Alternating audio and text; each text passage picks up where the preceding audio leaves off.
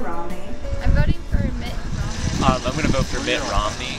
But I voted for Mitt Romney. Because I think our country needs to focus more on economic stability rather than wasting money that we do not have on social programs.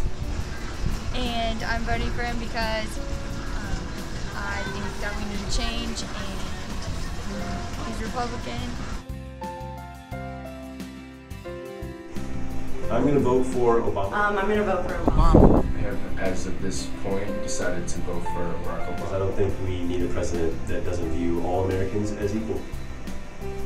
Because I don't like what Mitt Romney had to say about the 47% of Americans and all that.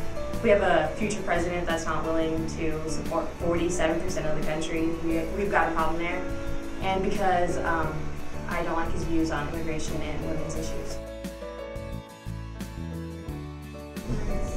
As I'm not a U.S. citizen, I am not allowed to vote.